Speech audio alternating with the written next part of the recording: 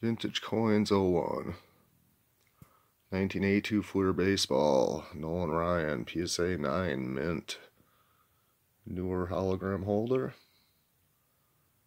Very sharp corners. Very nice centering. Fresh looking card. What you expect in a PSA 9. Let's take a look at the back on this one. It's nice. Sharp corners, sharp edges, no discoloration at the edges. Yeah. That's what you got there. PSA 9 82 Nolan Ryan Fleer. As I mentioned in another one of my videos, this is early 80s now.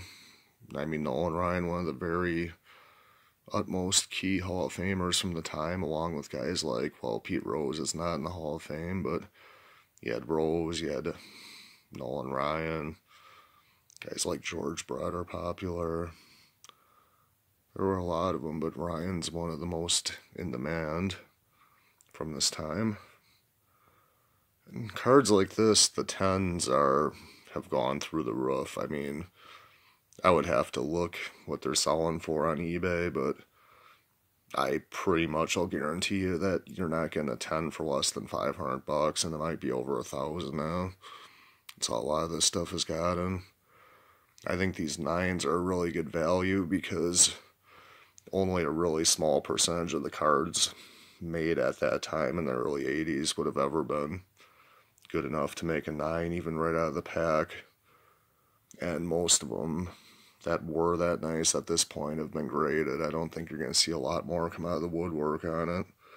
So I think these are really a good value where they're at right now. It's going up on eBay, Vintage Coins 01, same name as you see here. Keep watching my videos, leave me some comments, leave me some suggestions. Thank you guys. Bye now.